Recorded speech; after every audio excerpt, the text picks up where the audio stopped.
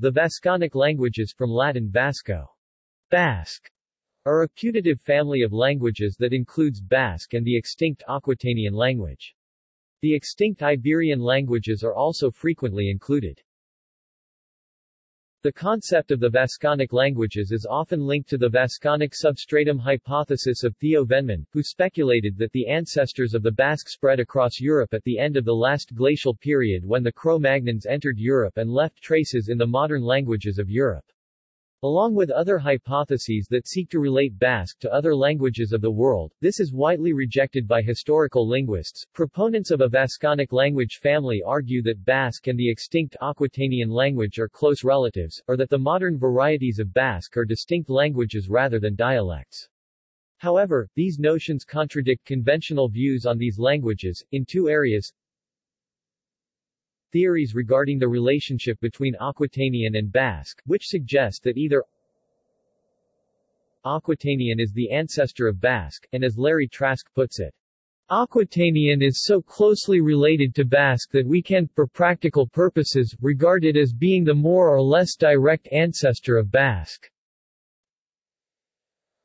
or that a hypothetical Proto-Basque is the parent language of Aquitanian.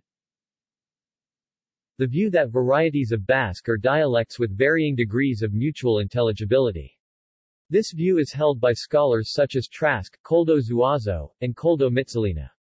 Trask states, "Nonetheless, the diversification should not be exaggerated, as has often been done in the literature. The dialects are overwhelmingly congruent in their fundamentals and differ chiefly in vocabulary and in a few low-level phonological rules." Various attempts have been made to tie other languages, modern or extinct, such as Iberian, the language of the Naray, and the language of the Cantabri and various others to Vasconic.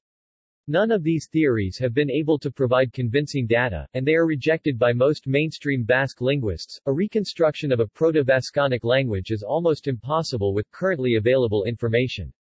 More data and research are needed to reconstruct the basics of a proto-language, as well as more information surrounding the neighboring extinct languages such as Iberian and the relationship it has with Vasconic. Reconstruction of a hypothesized Vasconic proto-language could only be done using the comparative method, although the accuracy of the reconstructed proto-language would still be uncertain. See also: Iberian languages, Paleo-Hispanic languages,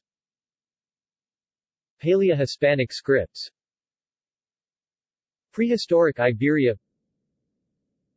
Pre-Roman peoples of the Iberian Peninsula,